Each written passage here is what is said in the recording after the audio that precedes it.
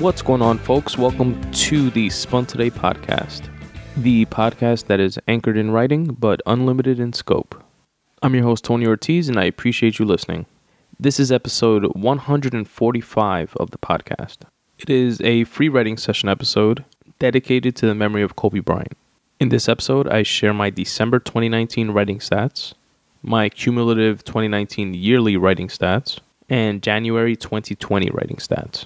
I also share a writing tip that I picked up along the way. I tell you what I've been reading. I reflect on the untimely passing of Kobe Bryant. And finally, I read and reflect on a couple of my free writing pieces dedicated to Kobe, which can be found here at spuntoday.com/freewriting/Kobe8 and at spuntoday.com/freewriting/Kobe24. Before we jump in though, here's a really great way that you can help support this show. You know that feeling that you get on a Monday when you're sad because the weekend is over and you have nothing to look forward to except for lunch? Have no fear, the Midday Monday Boost Letter is here. And you might be thinking, what is the Midday Monday Boost Letter? Sounds like a mouthful. And it is, but it's also more than that. I put together this absolutely free newsletter that I email to all my subscribers every Monday at noon to spread a little joy and happiness. If you choose to subscribe, all you have to do is go to spuntoday.com/subscribe and drop in your email address. And what you'll get is 5 things. You'll get a photo of the week, which who doesn't like looking at dope pictures? You'll also get a podcast of the week. I listen to dozens and dozens of podcasts every single week from a wide variety of shows, and I cherry pick the very best ones and share them with you as my recommendation for that week. Also in the Midday Monday Boost Letter, you will find a video of the week, which could be anything from a cool online recipe that I found, to a rap battle, to a TED Talk, or a dope interview. I also share a quote of the week, a little food for thought, as well as a word of the week for my fellow wordsmiths out there. Again, this is all absolutely free, and you can get my newsletter by going to spuntoday.com/subscribe, drop in your email address, and you will get the very next one. Writing stats. If you've listened to the free writing session episodes of the Spun Today podcast, you know the drill.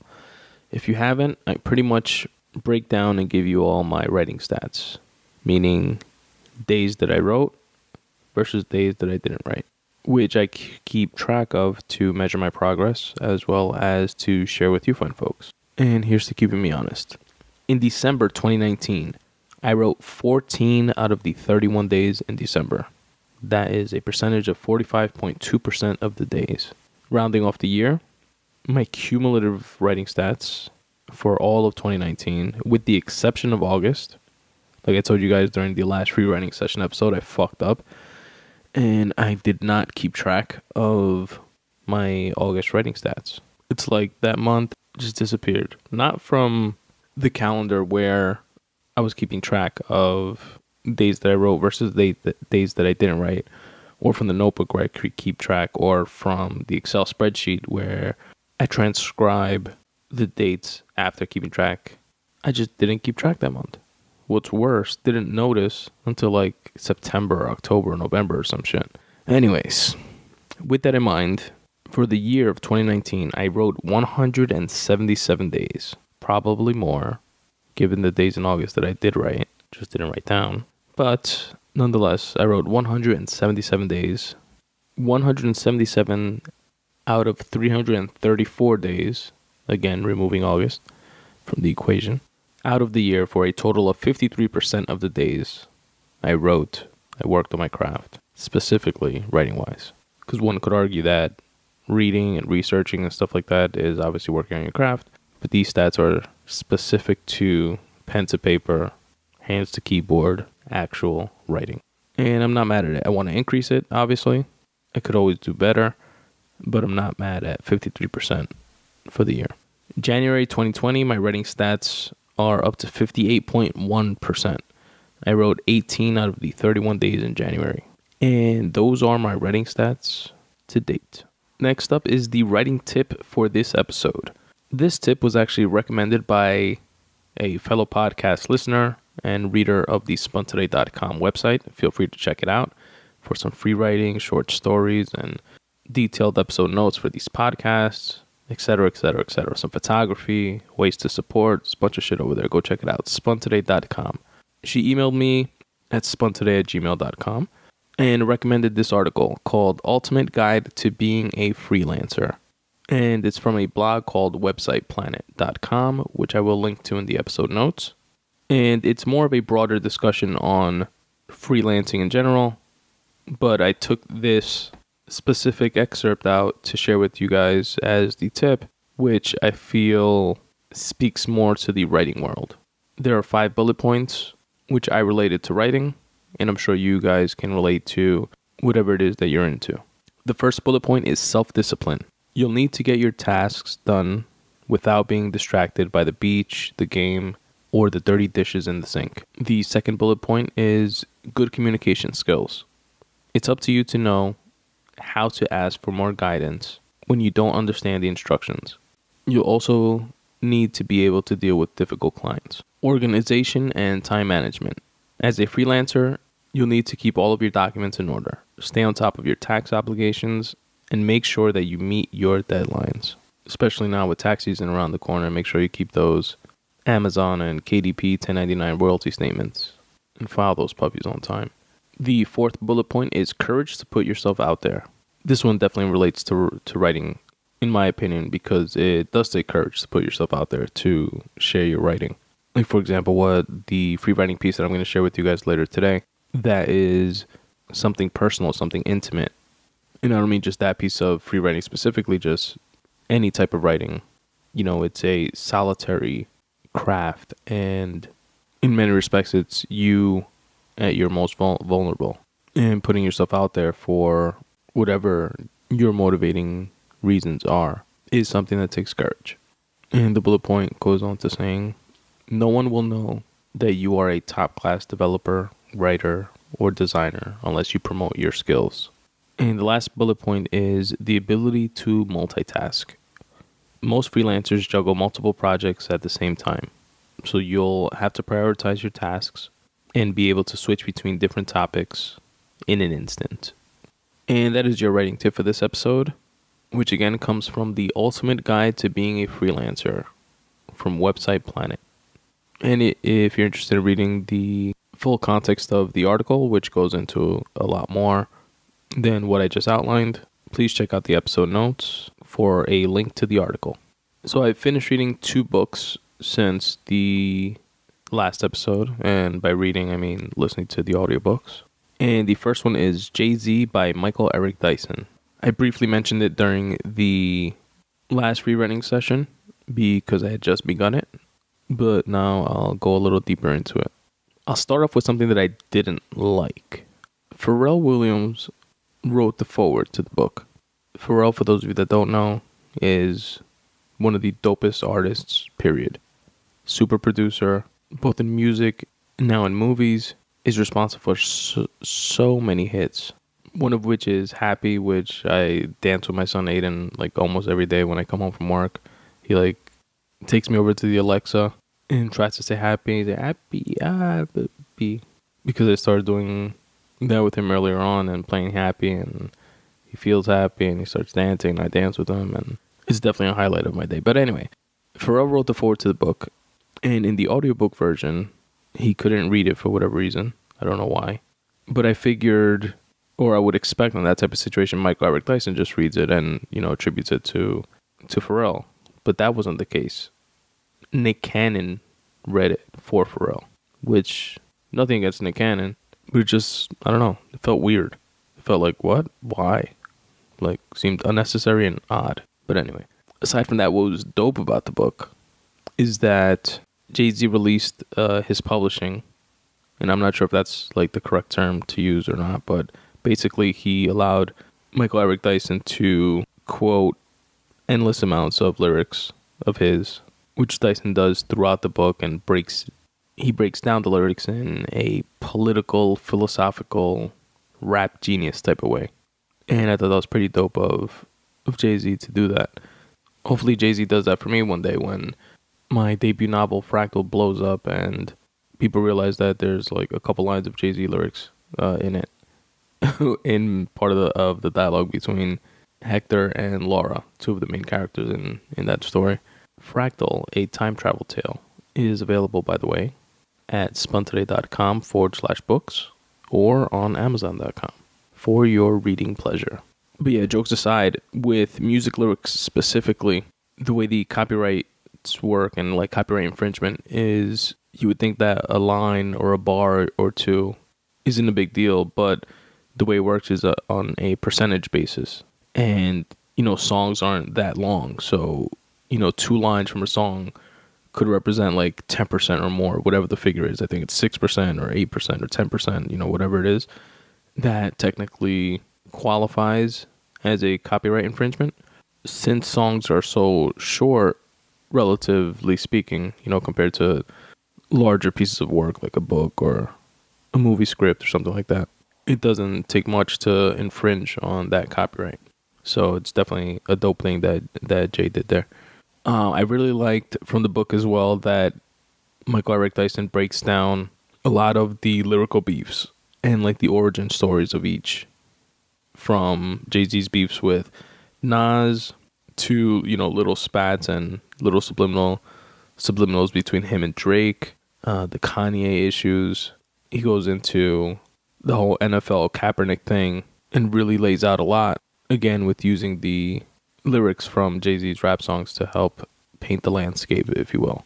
And the last thing that I want to share with you guys from the book is that at the end, it's really dope how he broke down every single album at the end in order of release. And he spoke about like their meanings, their cultural impacts, the collaborations within those albums, the sales figures of each album, and stuff like that, which was pretty cool to kind of have that like statistical cultural analysis of how each of those left their footprint and influence on the culture. It was a very enjoyable read, a very enjoyable listen, and I recommend it to you fine folks. I will link to it in the episode notes. If you decide to check it out, that's where it'll be. Jay-Z by Michael Eric Dyson. And the next book I read is a fiction. It's The Graveyard Book by Neil Gaiman.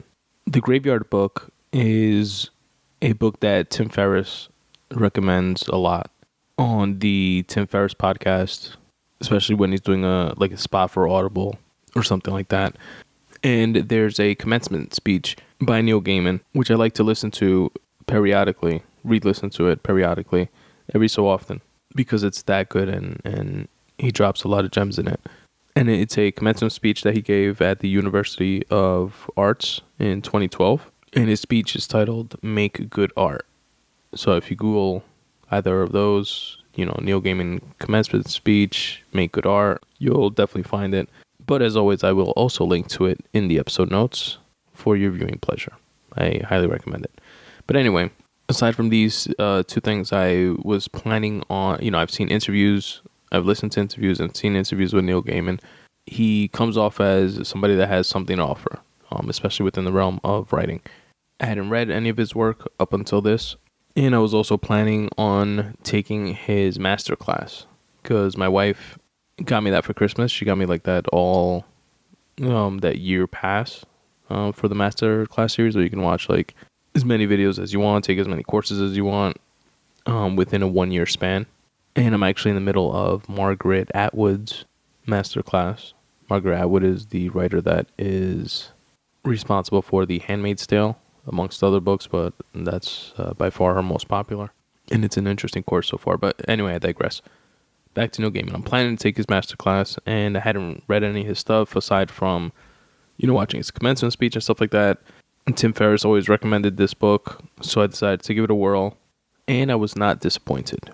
I wasn't completely enthralled with it. I didn't love it, but I really liked it. It was really good. It's obviously super high quality, great writing, awesome storytelling, but it just wasn't a 5-star read. I would definitely give it 4.5 stars if you can give halves, but I don't think you can in terms of ratings on Audible. So I would definitely give it a 4. And just to give you some background on the story, spoiler alert, it is a story of a family that gets killed in the middle of the night.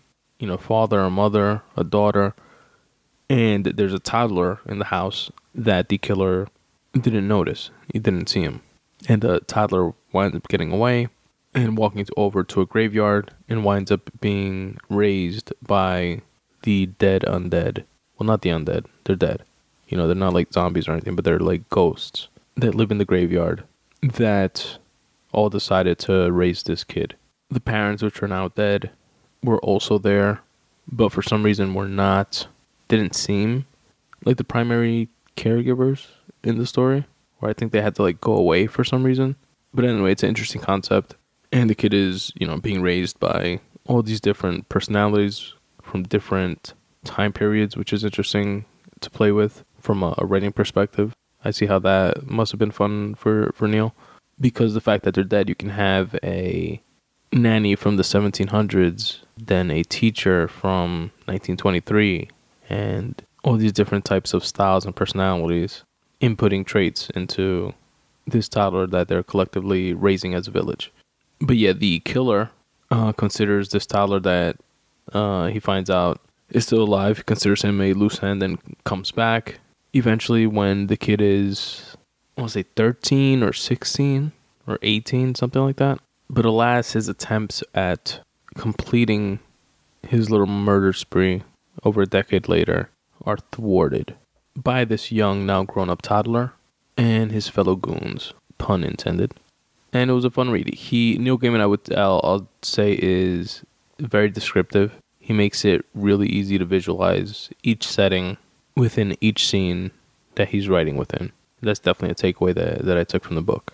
And I also took away a tip on audio recording, in that when Neil changed from character to character, he changed the inflection and the animation of his voice to fit specific characters, which I thought was pretty interesting and cool. But yeah, check it out, folks, if that sounds like something you'd be into.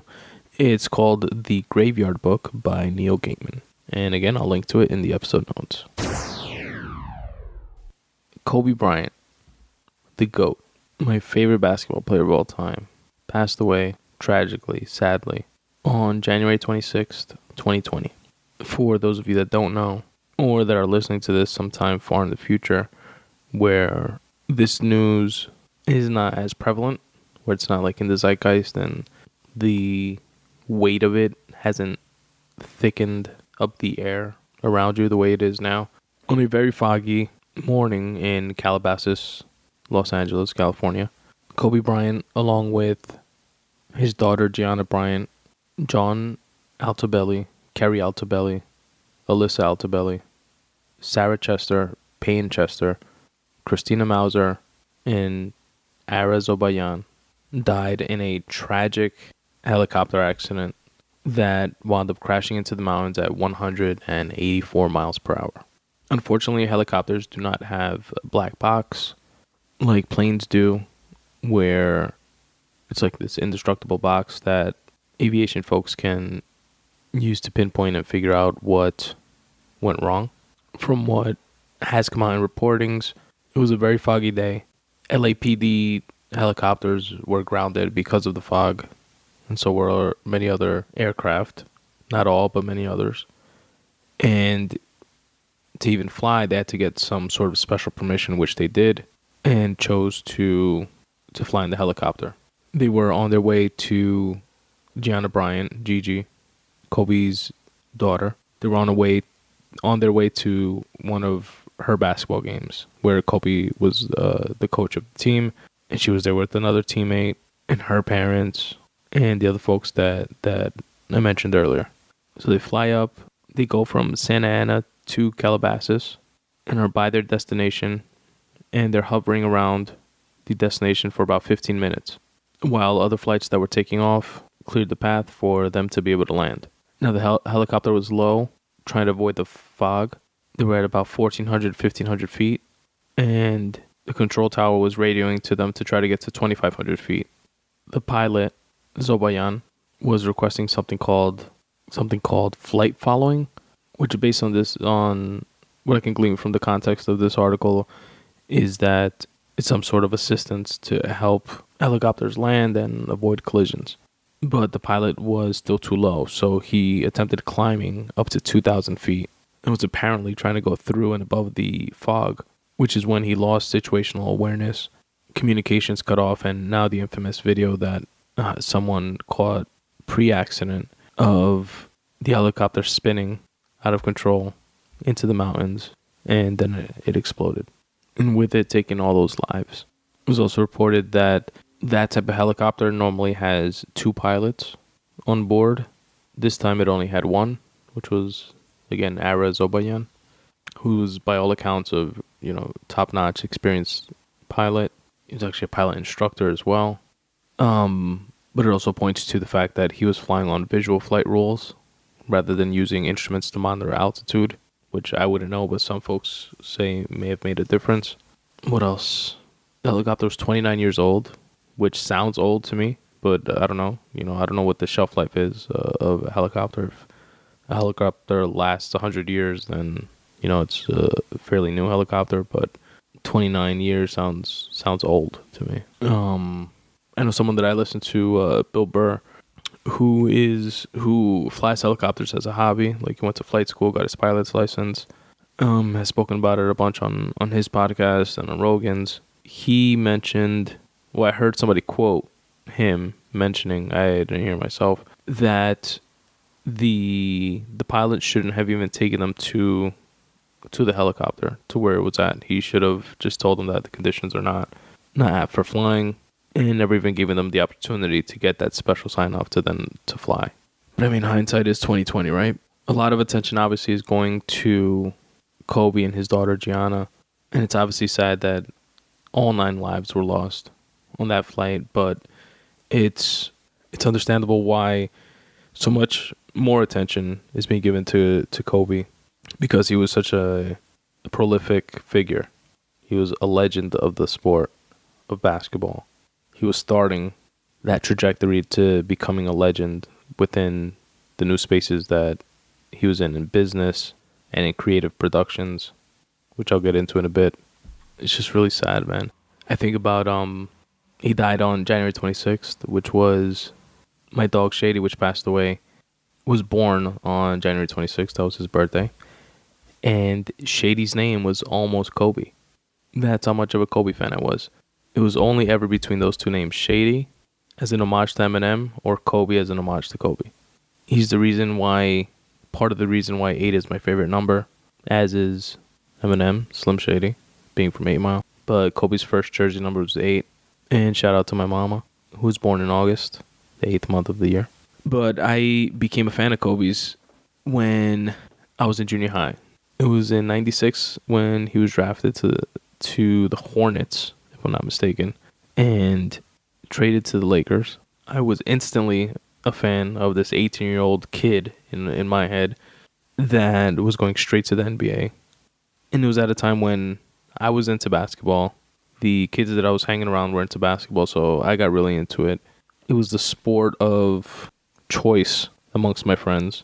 We had a basketball hoop in the backyard, and I modeled my game after him. I tried to fade away like him. I tried to shoot like him. I tried to do my free throws like him. And in my warped mind, I felt that if he could do it at 18, when I'm done with high school, I'm going straight to the NBA too. Which, not for nothing, is a dope, positive thing to have happened to me, I feel. You know how they say, like, when you see yourself on TV, you can see yourself, like, becoming that?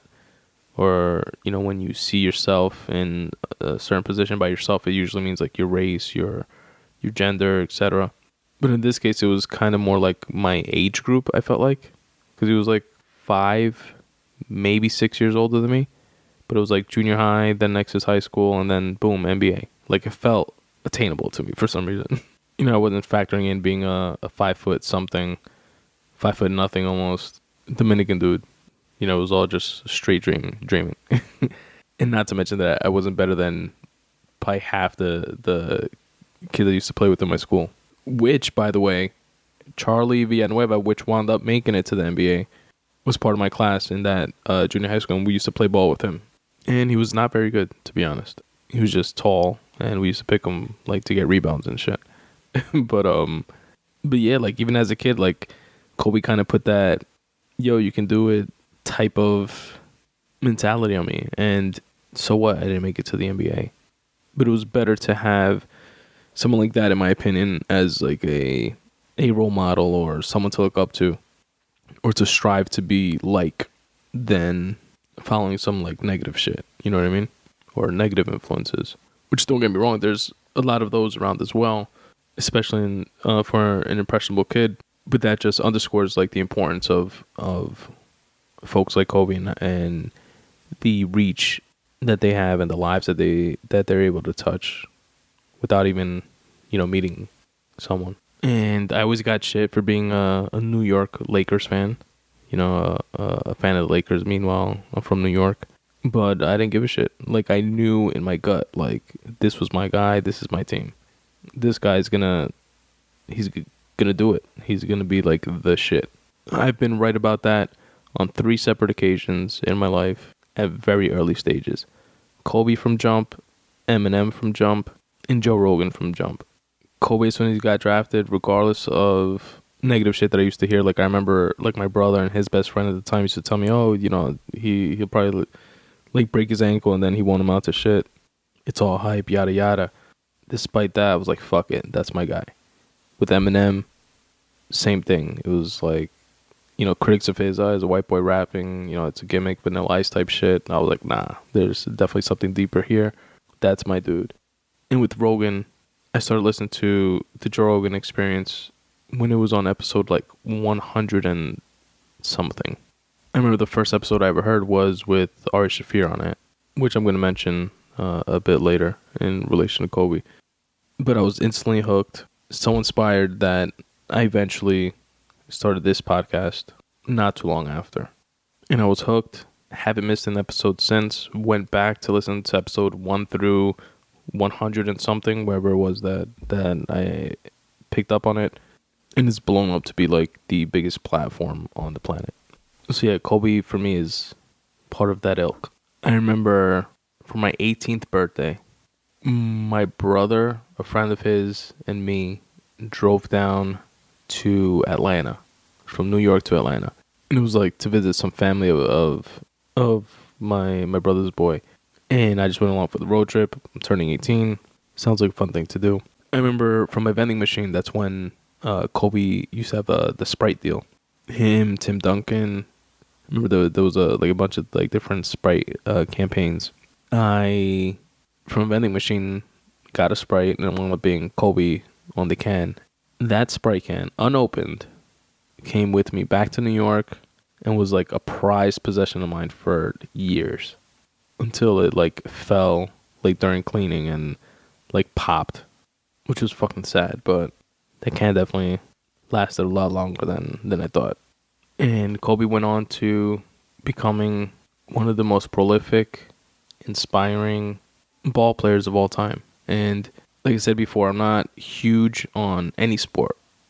In this time period of my life, I was really into basketball. I followed it. I wanted to be in the NBA. I followed college ball. I remember watching like an entire season, every single game of like the Arizona Wildcats when Mike Bibby and Miles Simon, and I forget who else. It was like an epic team when they won their championship. The whole Iverson era, Jordan fading away, coming back. But I was never a Jordan guy. Kobe was my guy. And again, I root for the Mets, being a guy from Queens, but I don't follow baseball. I root for the Jets because my boy Pablo duped me into becoming a Jets fan. But I don't follow football that much beyond like fantasy football and going to like a Jet game per year. But this time period of my life when I was into basketball, I was really into it. And I stopped following it altogether when Kobe retired. I barely knew LeBron was on the Lakers until Kobe tweeted him the other day, which was actually Kobe Bryant's last tweet, congratulating him because he passed Kobe Bryant's all-time scoring record. But anyway, Kobe Bryant went on to be the GOAT. My GOAT. He was known for his discipline, his work ethic, and those are things of his that I take away, that resonate with me, and that I try to apply within goals of mine, like podcasting and writing. And I'm going to read you guys off some basketball stats so you can See why he's widely regarded as the greatest Laker of all time. Some people say it's Magic Johnson. Magic Johnson says it's Kobe. Kobe said it's Magic Johnson. I say it's Kobe, but I'm biased. He is number one in games played for the Lakers. He's number one in minutes played. He's number one in field goals. He's number one in field goal attempts. Because, Kobe was known to be a bit of a ball hog. That was the knock on him. But he was also number 2 all-time in assists behind Magic Johnson. So he couldn't have been hogging the ball that much. He's number 1 in 2-point field goal attempts. He's number 1 in 3-point field goals. And also in 3-point field goal attempts. You got to take a shot to make one, right? He's also number 1 in field goals missed, but who's counting, right? He's number 1 in free throw attempts. He's number 1 in free throws. He's number 1 in steals. Number 1 in points. Also number 1 in turnovers and personal fouls. But again, who's keeping track of that shit? And yeah, those are just some of the all-time leaderboard Laker stats. Business-wise, like I mentioned a bit earlier, which I've mentioned in the past on the podcast because I was in awe about Kobe Bryant for this and for the next thing that I'm going to mention. But business-wise, he invested a $6 million stake, a $6 million investment in Body Armor, which is a rival drink to drinks like Gatorade or Powerade. It's supposed to be a healthier alternative to those, less sugar. I know they have deals with the UFC. And that $6 million investment, due to Coca-Cola purchasing Body Armor, is now worth $200 million. That's some dope shit right there. Kobe also launched a production company, which is where his focus was now, post-retirement. His production company, now named Granity Studios, which he opened in 2013, produced an animated short film titled Dear Basketball, which is based on a poem that Kobe wrote about his retirement from basketball. This short film went on to win an Oscar, which is the first athlete in history to do that. Now, I'm going to link to it in the episode notes, the Dear Basketball short, which you guys should definitely watch because the visuals definitely do it justice, but I'd be remiss if I didn't drop it into the episode here for you guys to listen to it and take away from it what you will. So here you go. A 1-point game.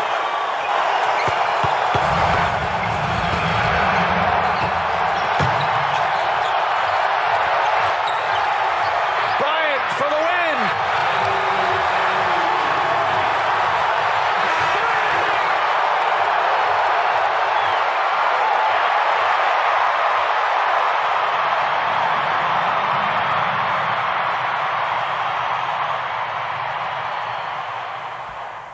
Dear Basketball.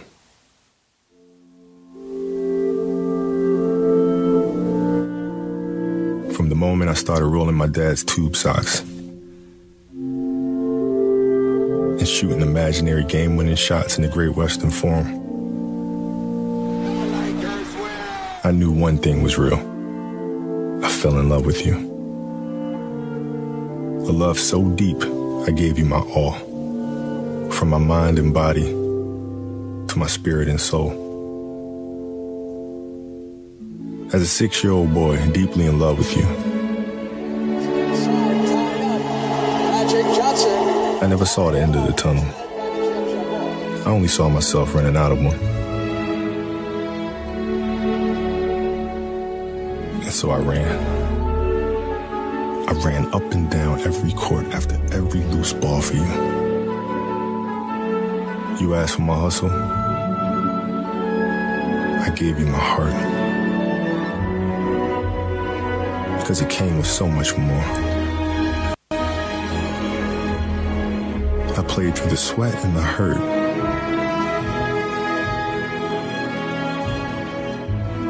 Not because challenge called me,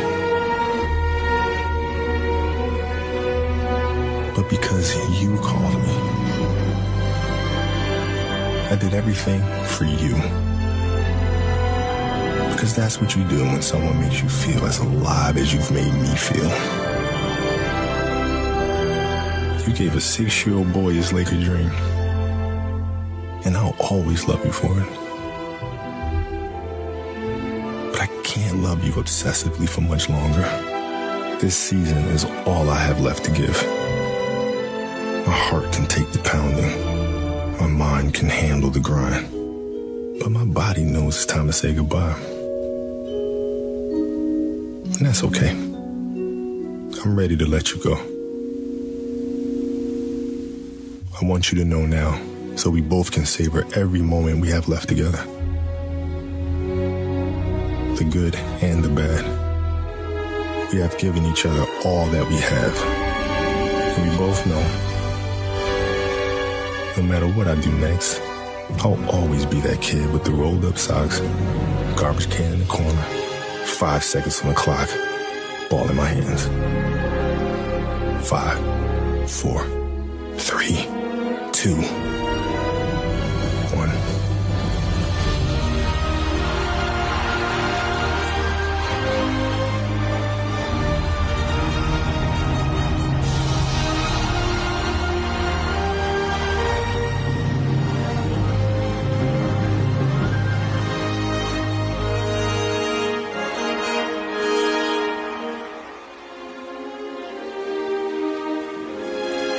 Love you always.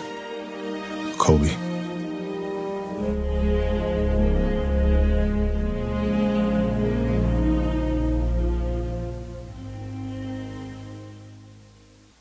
How dope is that? I fucking tear up every time I watch that. Especially now. And Granity Studios has also produced the Wizenard series, which I'll link to in the episode notes. It's a series of books aimed at teaching young kids values like hard work and discipline through the lens of sports. It's a series of 3 books, if I'm not mistaken, that Kobe created.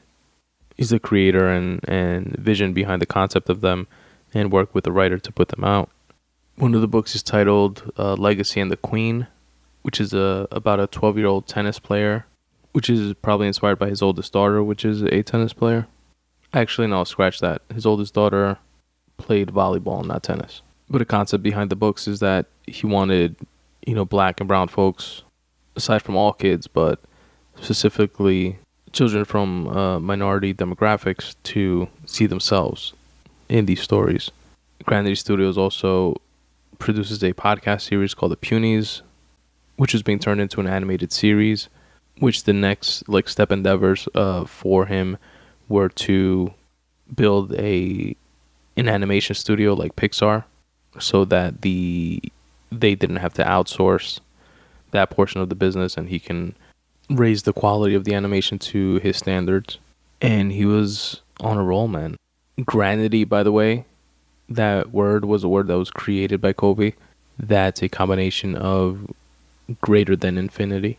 That was actually the word of the day in the Midday Monday boost letter this week on February 3rd. If you guys want to check out the back catalog of those, I definitely recommend it.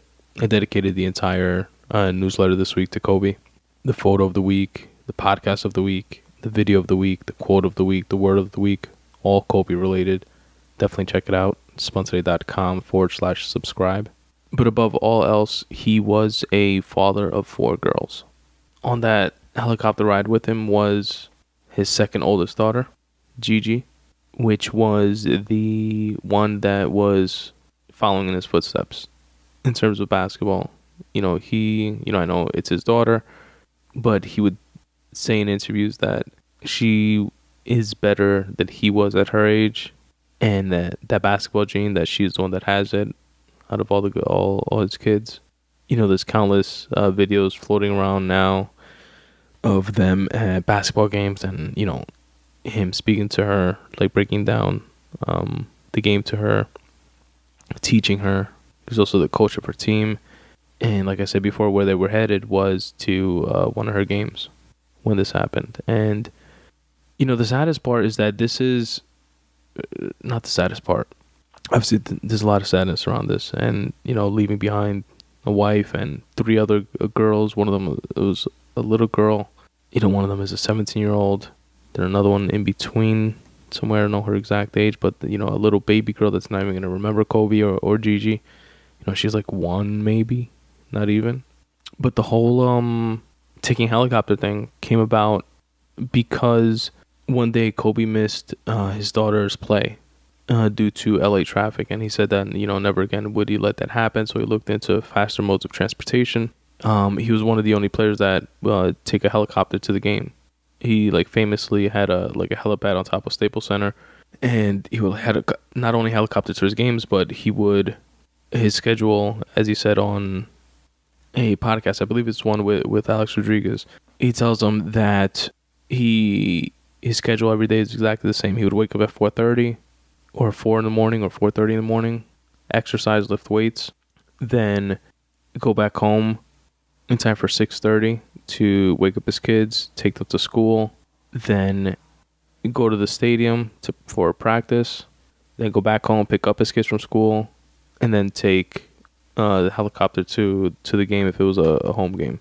And his rationale behind that was that, one, you know, he missed his daughter's play because of being stuck in traffic, so that was a way around that. And two, there's so many away games in the NBA season. You know, there's like 80 some odd games in an NBA season. He's away for, let's say, half of them. So he wants to appreciate and be with his children the time that he can, even if it's a 20-minute ride to school. Like, he wants to be the one to do that. So I just say that to say that, you know, taking helicopters for him, for his family, seemed like such a routine thing. To them, it was probably just like taking an Uber. Like, it was nothing. So it's easy to like say from the outside looking in, like, oh my God, why would you get in a helicopter? Or what, you know, why would, especially when it was foggy like that, why would you even get on it? But when you look at it from like that perspective, it was like getting into a car, getting into a cab. You know, it was very, very routine for them. And to me, that's one of the saddest things. All right, so to round things off, before I get into my free writing pieces and let you folks go, I wanted to address the whole Ari Shaffir thing. For those of you that don't know, Ari Shaffir, which I mentioned a bit earlier, he's one of my favorite comics. He has one of my favorite podcasts, the Skeptic Tank podcast. But he said something really shitty, really hurtful, uncalled for, some might say, over the top, unnecessary, definitely I would say, stuff about Kobe. Like, he tweeted it out. Then he wound up putting a video, like, sarcastically apologizing, like purposely sarcastically apologizing. And it was something along the lines of, when bad things happen, sometimes you have a good day, and today's a good day because a rapist, referring to Kobe Bryant, was killed today. He got his, ha ha ha. Hashtag fuck the Lakers, like something along those lines. And Ari's like known for two things. He's always hated the Lakers. I'll give him that. He's been saying that shit for many, many years.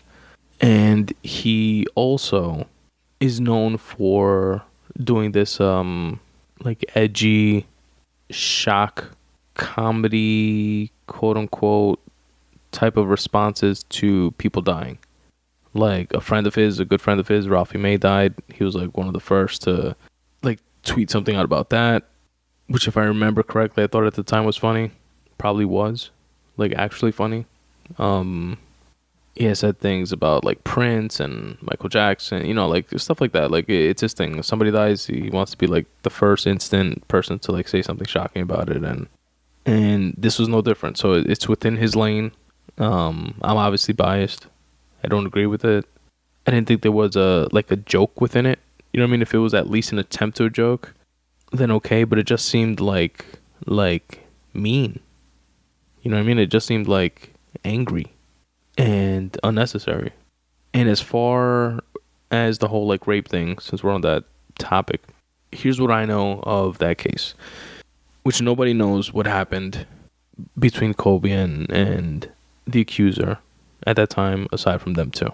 But from what we know, case-wise or event-wise, back in 2003, Kobe was accused for raping a girl in his hotel room, a girl that worked in the hotel, the resort that he was at, during, I believe, an away game. The girl filed that rape lawsuit against him, then wound up dropping that lawsuit, saying that it wasn't rape, but filed a civil suit against him.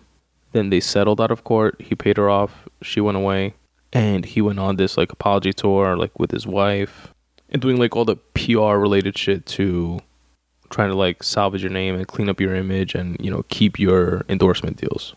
And he paid her out something insane, something like 30 million or something like that. And folks look at that and say, oh, so you gave it 30 million, so he must be guilty. And I don't know. Again, I wasn't there, and I am objectively stating, I know I'm biased, but I look at a situation like that and I think, okay, it'll cost 30 million for this to go away. And if I don't do it, I lose my Nike endorsements, my Sprite endorsements, my likeness over time, which is going to be many more millions than 30 million over time. So it makes sense, like dollars and cents sense, to make that $30 million payment, if that's what it took. What else? Then the fact that she like dropped the suit is kind of sketchy, unless, you know, is that the deal that they worked out because of the whole PR thing?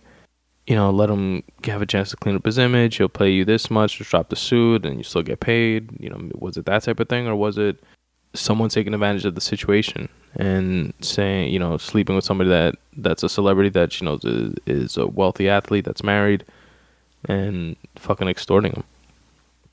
Could have been that too, right? You know, he was definitely guilty of cheating on his wife. You know, Kobe owned up to that, said it was, you know, consensual the whole time. And, you know, there was some like shady stuff around the girl and her, what she tried to show as proof, I think were like her panties or some shit. If I'm remembering the story correctly, it had like semen from several different people. Also, take this with a grain of salt. A coworker of mine actually told me the other day that he happened to go to school with a guy that wound up marrying that girl. And he used to be friends with him, not really friends with him anymore. It's a guy that was like heavily on drugs and had like his brother was on drugs, and his brother, I think, died of a heroin overdose. But he wound up marrying this girl. The girl was also fucked up on drugs, and that was like their thing. He wound up cleaning up his life, getting off of it, and divorcing her. But there was no prenup, so he wound up getting half of her money, aka Kobe's money. And she supposedly kept on like on this whole drug thing. So I don't know, that adds like another layer of shadiness to the whole thing. I don't know. But I mean, obviously I'm going to look at the situation, given how highly I regard Kobe, through rose-colored glasses. But the fact that nobody ever in his life ever had anything like that to say about him ever again is kind of odd. The fact that it turned out to be like he said, she said type of thing. One said it's consensual, one said it's rape. That's kind of odd. Payout, like I said, doesn't mean guilt to me. There's other reasons for that, like the example that I just gave you guys. But again, I wasn't there. None of us were. I don't know. I just thought Ari saying that, not factoring in the fact that his daughter was on the helicopter, those other families were on the helicopter, was just bad timing, poor judgment. But I'm definitely not like one of those, you know, he's gotten like death threats and people saying that when they see him, they're going to kill him, and, you know, the whole cancel culture shit going on. I'll defend his right to freedom of speech and to say whatever dumb shit he wants to say. But, of course, acknowledge the fact that it was dumb shit. And in closing, before I jump into the free writing pieces, I'll give you the take of another comic, Tony Hinchcliffe, and his attempt of bringing humor into the whole Kobe situation, which I actually liked. And Andrew Schultz quoted him on his podcast, The Brilliant Idiots with Charlemagne. He quoted Tony Hinchcliffe in saying this joke, and Hinchcliffe goes on stage. He's just like shaking his head, or at least that's how I envision it, shaking his head and says, "Damn, Kobe passing? Nah, never." And that was dope, right? Like, that's a good joke. That's a tasteful joke. There's funny to it. It plays off of the idea of Kobe being a ball hog, as well as the whole, damn, I can't believe that he actually passed away. Kudos to Tony Hinchcliffe. Ari, you fucked up, but I'm still looking forward to your upcoming special Jew, or the Jew Hour. I forget what he's calling it. Anyway, I digress. I'm going to close with 2 free writing pieces that I wrote while thinking about Kobe. You know what? Actually, I'm going to stall one more time and play another clip for you guys of Jimmy Fallon on his show paying tribute to Kobe after he found out about his passing. It's super touching. I'll link to it in the episode notes. Makes me tear up every time I hear it, but definitely worth a listen. The world was heartbroken yesterday by a helicopter accident in Los Angeles that claimed the lives of 9 people, including that of Kobe Bryant and his 13-year-old daughter, Gianna. Kobe was such a life force, so strong and creative and inspired that in my head I thought that he was going to live forever. I met Kobe when he was 17 and I was 21. He was a rookie on the Lakers, and I was just starting out in the comedy scene in LA. We were at a party, and we didn't know anyone at the party, so we just started talking. And I said, like, hey, what do you do? And he goes, I play basketball. I go, where? And he goes, for the Lakers. I go, wow. He goes, what do you do? I'm a stand-up comic. We just got along. We hit it off, started talking. He was telling me he was into poetry, and I met his sister. She was there. And so then the guy that was having the party said, hey, guys, who wants to make a beer run? And Kobe wasn't drinking. He was 17. So he goes, I'll do it. He goes, Jimmy, you want to come? So I go, okay. So I get in the car, it's me and Kobe Bryant, and he's brand new in LA, and me too. I didn't know LA at all. And we drive down Sunset Boulevard to this place called Pink Dot. It looked like a 7-Eleven. I thought it was a 7-Eleven. You pulled in, but it wasn't a 7-Eleven. Anyway, so I go in, and I open the door, and it's locked. And the guy goes, sorry, I can't sell you anything. And I go, we just want to get some beer right there. And he goes, yeah, I can't do that. And I go, but just real quick, we know what it is. It's just there. And he goes, yeah, that's not how the way this place works. We're delivery only. We're not allowed to sell things. And I go, okay. And then Kobe takes out his ID and he puts it up against the glass and he goes, I'm a Laker. And the guy opened the door and we walked out with 5 cases of beer and we saved the party. So we saved the party, we said goodnight, and of course, Kobe went on to become a legend. 5 NBA titles, 2 Olympic gold medals, 18 All-Star appearances, one of the most brilliant and most respected players in NBA history. And when we'd run into each other over the years, we'd laugh about that night that we first met.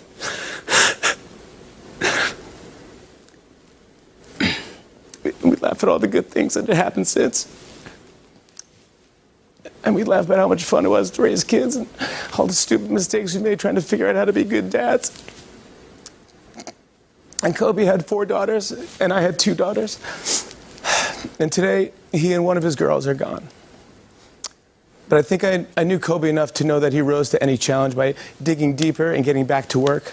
So let's honor Kobe, Gianna, and the other lives that were lost yesterday by following his example. Love your family, love your teammates, and outwork everyone else in the gym. To Vanessa and all those affected by this tragedy, we love you and we'll always be there for all of you. Kobe, when we meet again, we're going on a beer run. All right, so here's the first piece that I wrote. And I wrote this the night that it happened. The Mamba mentality, you taught us that. The gumption, the desire, and the willingness to shoot for the stars. You had the type of talent and skill that transcended the plane that you occupied. Your work ethic and discipline is universal. I strive for that level of dedication. Every time I think of those moments, how those moments must have been like for you and Gianna before the fireball explosion, while the helicopter spun in the sky. I hope you were able to hold each other, to console each other, and maybe even understand why. Before the life lessons, you gave me hope, something to strive for. A world of possibility lay ahead, ripe for the picking. It was just a matter of deciding which path to proceed on, and then attack, with an unwavering amount of devotion and dedication. Mamba out, but never forgotten, always present. R.I.P. Kobe.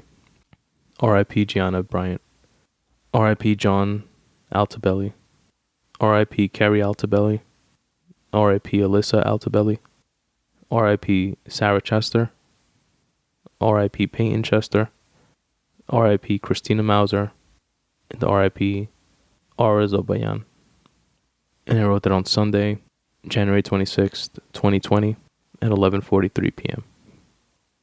And this next piece I wrote a couple days after that. The Mamba would write every day, I'm sure of it. If it was his pursuit, like it is mine, he'd implement a game plan and execute it with the precision of certainty. That's what the Mamba mentality is, after all, isn't it?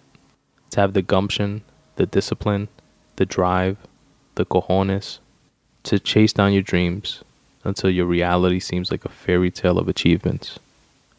I have a finite window to create infinity, something that outlives me, legacy. Don't let yourself wind up on the opposite side of opportunity due to a fleeting false start. Time will keep going in spite of you, even when it stops in relation to you. When it's all said and done, what do you want to have done with your time?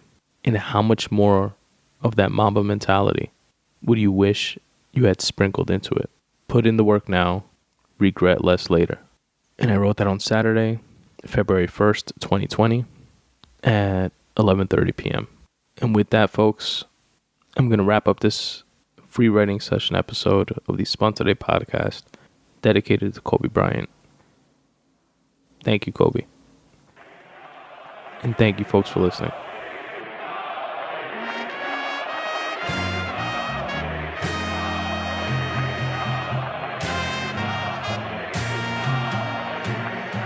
Kobe! Fell asleep watching Sports Center.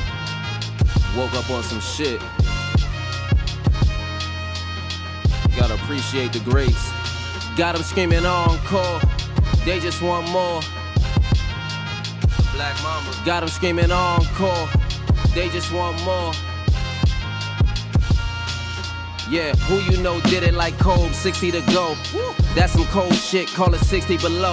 I mean, he play like he got ice in his veins. Shoot it in your face from far, man, that boy gotta be nice at the range. I talked with him twice at the games, once had to trade it on video. I say we had a nice little exchange of words. He said you gotta come and spice up the game, say word. Kobe giving me advice is insane, absurd. Crazy. Your favorite player you watch slice through the lane. It's putting you on the game and the price of this fame. These the things that let you know that your life's gonna change.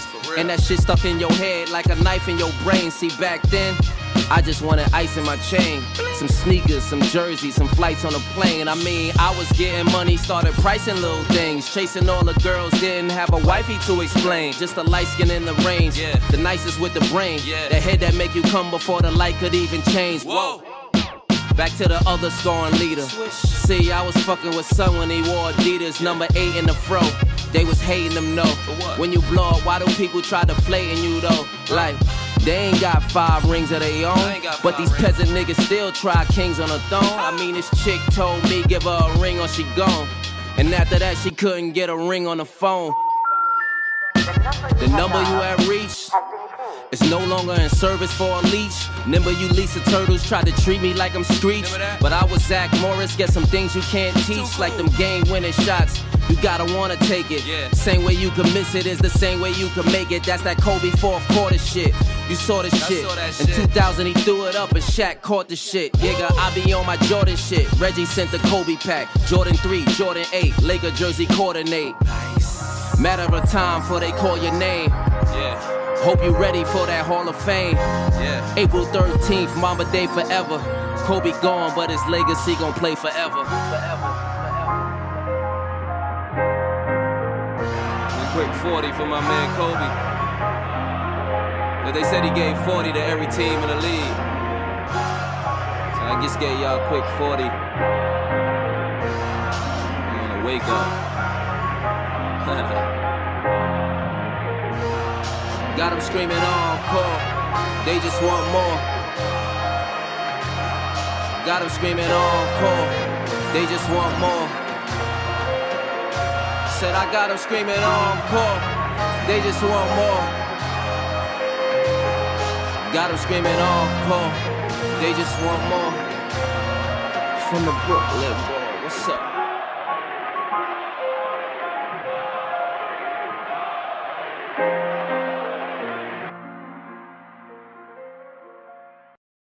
Hey folks, Tony here, and I hope you're enjoying the show as much as I enjoy putting it together for you. If you'd like to support, I'd really appreciate it, and we'll give you a one-stop shop of sorts on how to do so. If you can make your way over to spuntoday.com/support, you'll find a bunch of different ways where you can do just that. There you'll find an Amazon banner similar to the other banners found throughout my website that you can click on and will take you to Amazon, where you can do your shopping like you normally do. This will not cost you anything extra, and Amazon will pay me a percentage just for driving traffic to their website. It's a great way to help support the show financially without actually having to come out of pocket. At spuntoday.com/support, you'll also find links to my Patreon and Ko-fi pages. Patreon and Ko-fi are two similar websites where you can set up reoccurring donations for the show. If you want to donate $1 per month, $1 per episode, $100 per episode, whatever you like, you can check out either one of those two services there. There's actually also a Patreon video that's kind of like a little tutorial explanation video of how Patreon actually works. Also at spuntoday.com/support, you'll find a direct donation button where you can donate by way of PayPal. You'll find a link to Apple Music, which works similar to the Amazon banner. You can click on it, it'll take you to Apple's website where you can do your purchasing like you normally do. And again, it does not cost you anything extra, but I will get paid a percentage just for driving traffic to their website.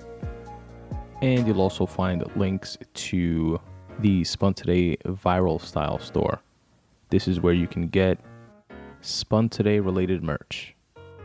And you'll find things like these cool premium t-shirts that have writing related sayings on them that I put together myself. I'm definitely not a clothing designer by any stretch of the imagination, but I put together things that I wanted to see and wear myself. A couple of my favorites are the one that says "Writing is life," and another one that says "Write need every day," and it has like a puff of smoke looking design right behind those words. You'll also find a Spun Today coffee mug and a really cool color changing mug that's related to my debut novel, Fractal. It's completely black, and when it gets hot, when you put it in coffee or tea, it starts changing to white, and it also exposes the cover art for my novel, Fractal. It's pretty dope. So definitely check all that stuff out, which again, you can find by going to spuntoday.com/support. And of course, do not forget to follow me on all of your social media, at Spun Today on Twitter, at Spun Today on Instagram. Subscribe to the Spun Today YouTube channel, where you can find clips and excerpts from the podcast, along with other cool content. Like the Facebook page at facebook.com/Spun Today. Also, don't forget to check out all the free shit that I have on my website as well. Go to spuntoday.com/freewriting. And there you're going to find dozens and dozens and dozens of free writing pieces that you can check out for motivation and inspiration and just some general food for thought. You can check out some of my photography at spuntoday.com/photography. Feel free to take any of those pictures and use them as you wish. I set it up so that you can like copy and download the photos. And my short stories are available at spuntoday.com/short stories. And last but certainly not least, my Pride and Joy Corner, spuntoday.com/books. Here you will find my published books, which you fine folks can find links to purchase them on Amazon, whether you want hard copies or digital Kindle copies. That's the spot for you.